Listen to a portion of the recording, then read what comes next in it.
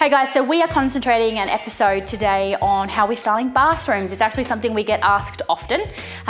For the way we operate here at Foxy, we actually don't charge our clients to style bathrooms. Bathrooms and kitchens are styled complimentary. Initially, that wasn't how we are quoted. I found the more quotes that I was putting out, the more often I was being asked to please remove those rooms in an effort to reduce the price. Now, I obviously don't want to remove those spaces, but I see the value in those spaces being styled, particularly because bathrooms and kitchens, laundries not so much, but generally bathrooms and kitchens are our feature shots on realestate.com. There are always photos of these spaces in your listing.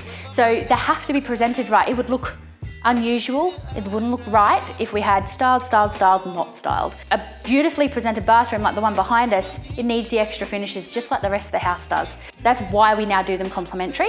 There are a lot of different ways we style a bathroom. Basically, we have three elements. We have our greenery, we have a soap dispenser, and then we have some type of utensil, whether or not it be scrubbing brush, a nail brush, a loofah, a soap bar, a nice big something extra that goes with it. In the master ensuite in this property, we also do a little tray. You can play with different size greenery, which you'll see throughout this episode. We've got tall green, we've got vine green, we use succulents, all different types of greenery throughout the bathrooms. Honestly, it depends on how much bench space we have as to what type of greenery we will go with. The bathroom behind me, you can see we have ample vanity space. There is plenty going on there. So that's why we can get a little tray in. Trays don't always get used. Sometimes we have nice long elongated ones. Just depends entirely on what surface space we have to play with. Toweling obviously is the other thing that every bathroom has. We play a range of towels. So we do white, black. You can see in most of the bathrooms we play with one plain towel and a textured towel.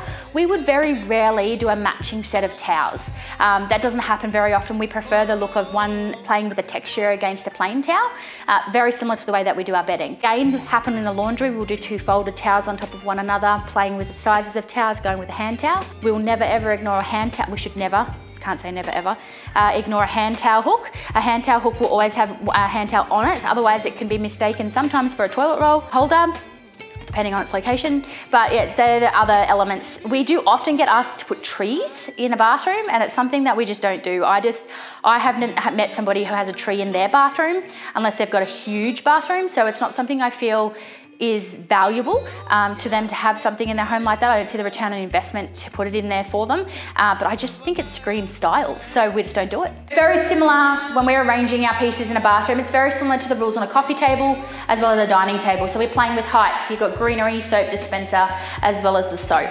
Obviously, we're not gonna put the soap at the back. You won't see the soap at the back.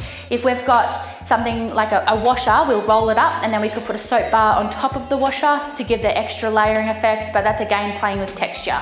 So you will see all the bathrooms in this property, we have layering effect happening. So one of the instructions we give a vendor when we're going through a walkthrough and we're saying how to get the home prepared for us, and they're living in the property obviously when they're selling, what they need to do for us is clear off their vanity top. They need to pretend like they're not living here. So we don't want to see a shampoo and conditioner in the niche in the shower. We don't want to see toothbrush holders and toothbrushes up on the bench here. Everything gets cleared off. If we have clutter, that's personal items. Styling 101 for us is getting rid of those personal items.